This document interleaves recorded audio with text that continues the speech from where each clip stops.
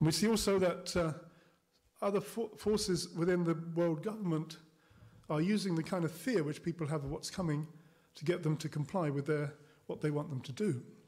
And one of the things you'll see in this time is the fear, which is a natural fear, will be used as a way in which people will be forced into submission to what the government wants, which will end up with submission to what the Antichrist wants. And he will get his power through offering a solution to the things which are making people afraid, but will give them an answer which will turn out not to be an answer, and it will lead to the time of trouble. And it will drive unbelievers to accept the offer of the solution which the Antichrist is offering. In the book of Daniel, chapter 11, there's a prophecy which is partly about a man called Antiochus who was going to come and set up an abomination of desolation in Jerusalem, but it merges into prophecies of the end times relating to the Antichrist and the people alive at that time. He says, the people who know their God shall be strong and carry out great exploits. Those are the people who understand shall instruct many, yet for many days they shall fall by the sword and flame by captivity and plundering. At this time, God wants to raise up a people who will be strong and will stand for him. We're not yet in that time, but we can see similar circumstances coming to us. He wants us to be a people who will be strong, who will carry out exploits, who will do God's will, and will instruct many in the truth of the Word of God. And there are people who are doing that today who are also subject to what it says here, falling into captivity and plundering. People who will be strong and know their God and do exploits, and will know that the kingdom of God is coming. And Jesus said, when you see these things beginning to happen, lift up your heads because your redemption draws near. Then he spoke to them a parable. Look at the fig tree and all the trees when they're already budding, you see and know for yourselves that summer is now near. So you also, when you see these things happening, know that the kingdom of God is near. Assuredly, I say to you, this generation will by no means pass away till all things take place.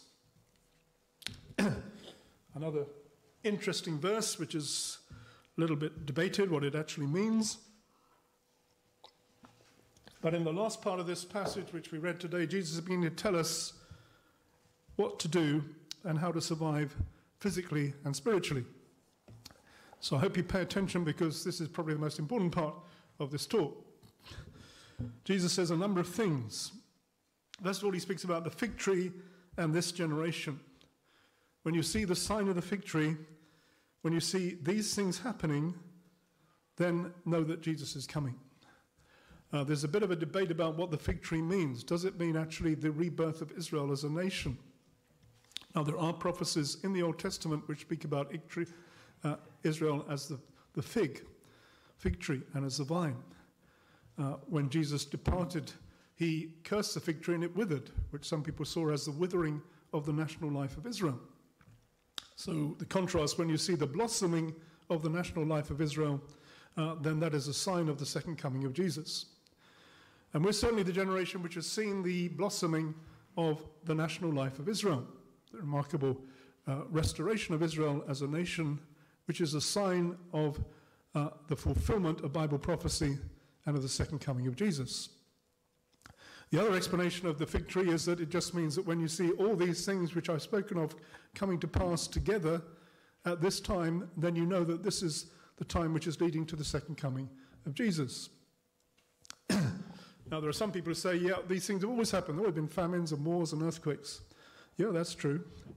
But they haven't always come at the same time with the same intensity. What you're seeing now happening is all the signs of the second coming taking place around us in the world.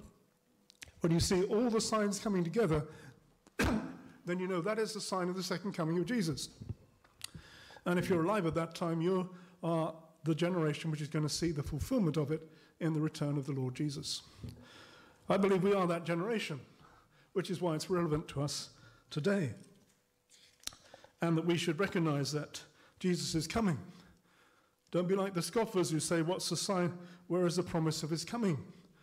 But believe, be among those who pay attention to the signs and prepare for the coming of the Lord. Jesus goes on to say that heaven and earth will pass away, but my words will by no means pass away. Jesus' words are not going to pass away. So one of the ways in which we're going to survive and overcome in this time is to believe the word of God. Heaven and earth will pass away, but my words will by no means pass away. The word of Jesus is the word which God has given us from eternity into our time and space to teach us how to live. And he's saying here that if he says something's going to happen, it's going to happen. No matter what the world says, no matter what even you think about it, if it's something which God has said through Jesus Christ, it's going to happen. And it's the word of God. And it is happening, or it's going to happen, or it has happened. And if we believe the word of God, it's an anchor for our soul. Something which is going to keep us stable and safe in these times. The things which will happen in the last days are God's judgment on a sinful world that's rejected his commandments, and the salvation offered through repentance and faith in Jesus Christ.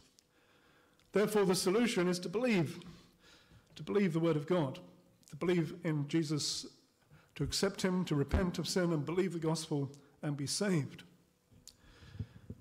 Those who believe it will have a hope and a future, no matter how dark the world gets.